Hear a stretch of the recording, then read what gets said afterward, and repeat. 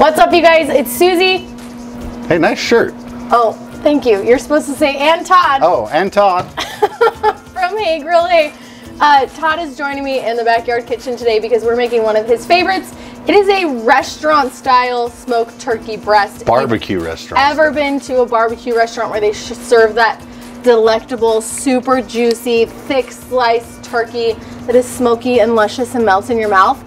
That is what we're cooking today. We're going to show you guys how to do it. Let's go.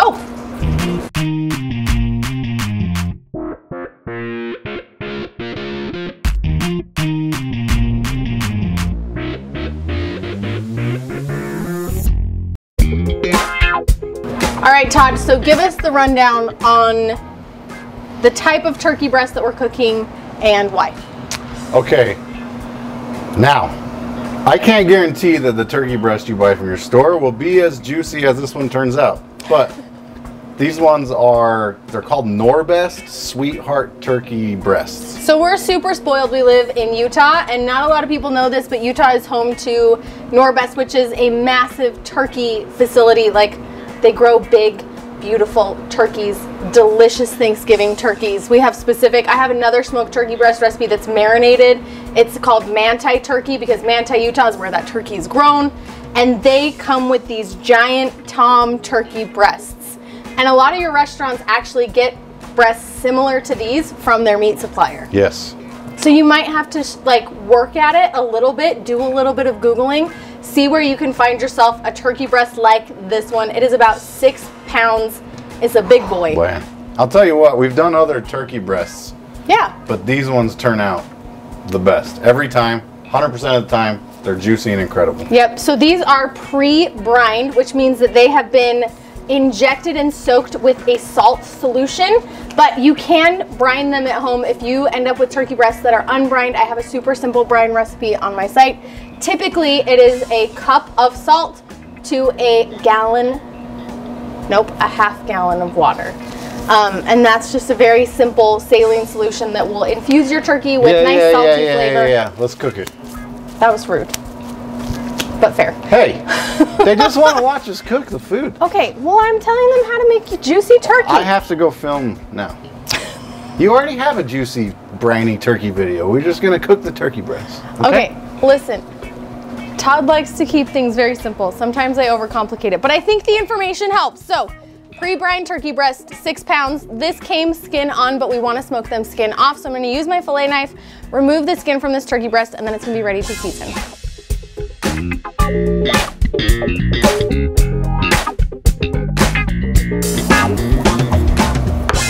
Boom, just like that. Now, this guy needs to be seasoned and, hold on.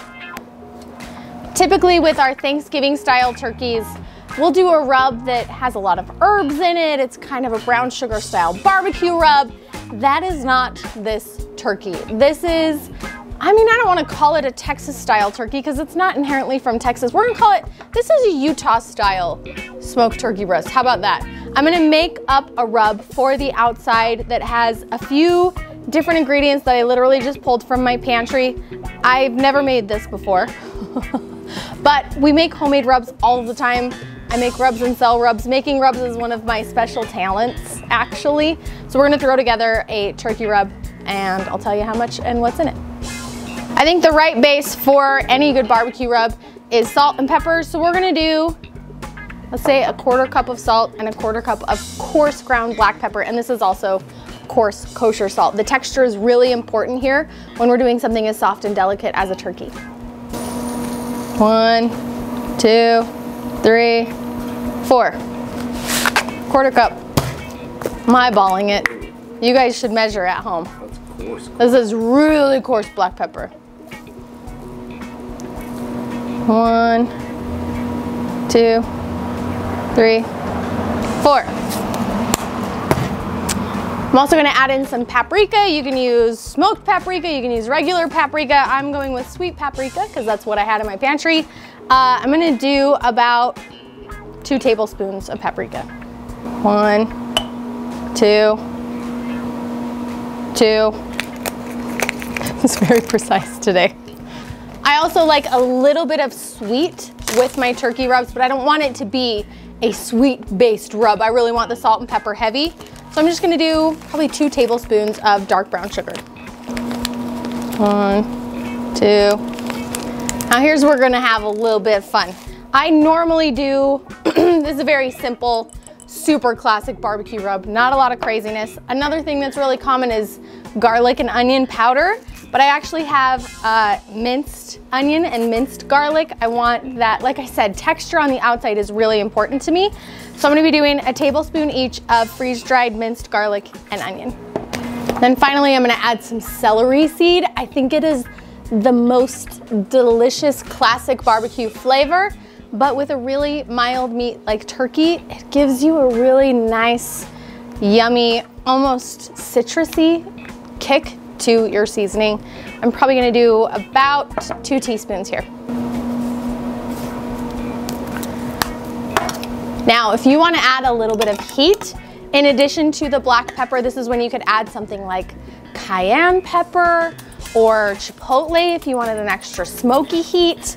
But I think this is gonna be a great base for our turkey breast. If it was Todd, it would just be salt and pepper, for the record. But he left me in charge, so I get to have a little bit more fun. Before we smoke our turkey, we obviously need to season it. A lot of barbecue happens with a slather that helps the seasoning attach to the meat. I'm gonna be using avocado oil. This is gonna help our seasoning and bark kind of develop while we're on the smoker, but additionally, this oil on the outside is going to prevent this exterior from drying out. If you've ever bit into a smoked turkey and like the whole seasoning peels away on the outside, it's because that exterior layer dried out, and it happens all the time. So coating before we season, and then I'm gonna spray it a couple times during the cooking process, will really help prevent that from happening. I like avocado oil, but you can use olive oil or canola oil or your favorite cooking oil. All right, now we just season pretty liberally on the outside of our turkey breast. Look how chunky that is on the outside. I'm very excited about this texture situation. We're gonna be smoking our seasoned turkey breast on the Woodwind Pro today at 275 degrees. We've got cherry pellets in the hopper for color, that nice rich mahogany color. We're gonna be adding post oak wood chunks to the additional firebox to give us that extra layer of true restaurant style smokiness. These usually take us about 3 hours, these 6-pound turkey breasts at 275. Obviously, we're gonna be checking a couple times throughout the cook to monitor our temperatures, and when we do, we're gonna spray with an additional layer of our cooking spray, again, to prevent that exterior from drying out and to help those smoke molecules stay stuck to the smoker. It looks so pretty. Look at that. Oh.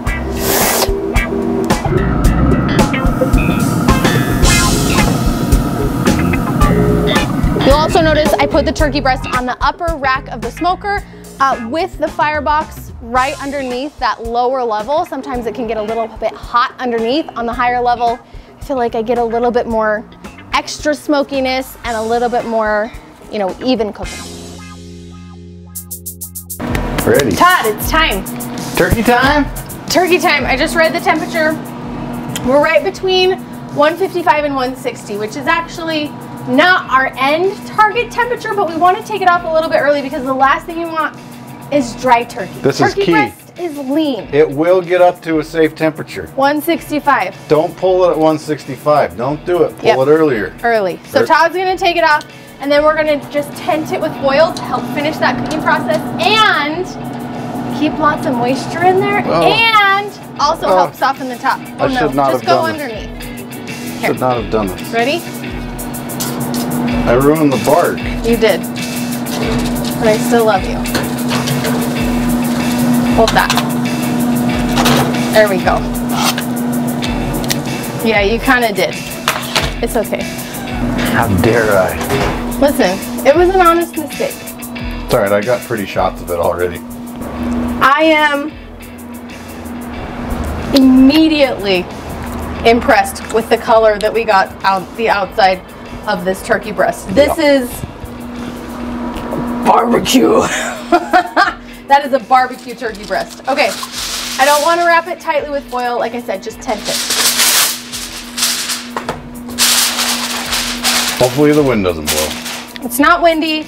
We're gonna let this rest for about 10 to 15 minutes. It smells Listen, unbelievable. the Woodwind Pro with the post oak wood chunks, man. That smells like Texas. It smells I'm so excited. really good. It smells like Texas on our Utah turkey breast. We're gonna grab a cutting board, slice this bad boy open, and then we get to eat some.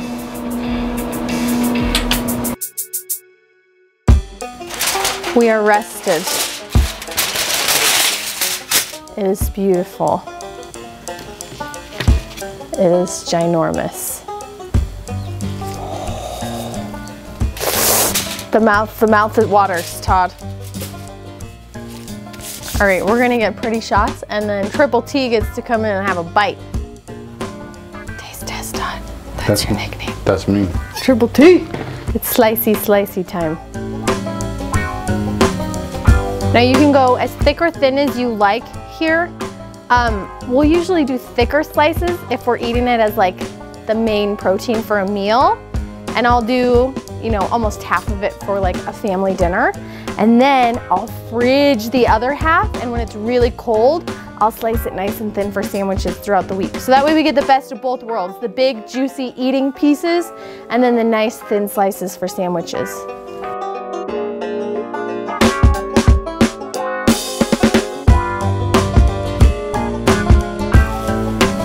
Look at that smoke ring. Can you see the juicy? Mm-hmm. Look at that. You kidding me? Let's talk about it. I mean, we already mentioned the juiciness, like it was just actively dripping after I sliced it. Smoke ring is delightfully pronounced, and on poultry, sometimes a little bit of pink can scare people, but this is fully cooked. We use our thermometer to test it, of course, and that pink on the outside is just a beautiful indicator of the work that we did. Plus, look at this crusty, yummy, smoky mahogany exterior. Tell me how we did on the rub, Tadio. That rub was good. I got the celery seed like right off the bat. Very traditional barbecue flavors. Just enough salt, just enough heat from the black pepper. The celery seed, it really is a delightful addition. I'm taking thick boy. I did slice a thick boy. Oh, that is so good. This is one of the simplest recipes that you can do at home. Honestly, the hardest part might just be sourcing the giant turkey breasts, but incredibly easy. Keep it simple, keep it delicious, make juicy, yummy barbecue. I don't know what else to say about it. It's not, oh, for those concerned about the brown sugar, is it sweet? No. It's just enough to provide balance. That's all I have. You're gonna have to finish this. So, if you cook this recipe, tag us on social media. Why do you always sound like you're mocking me when you do it? No, because I don't know what to say. No, it's because I don't know what to say. You're just so good at it. Listen, cook some smoked turkey. Let us know when you do. We love doing this, and we thank you guys for watching. It's always a party. Sorry I'm in the video more, but people are asking for it, and I gotta give the people what they want. The people want taste test Todd. What can we say? All right. Home, Suze. See you guys next time. Bye. Turkey wave.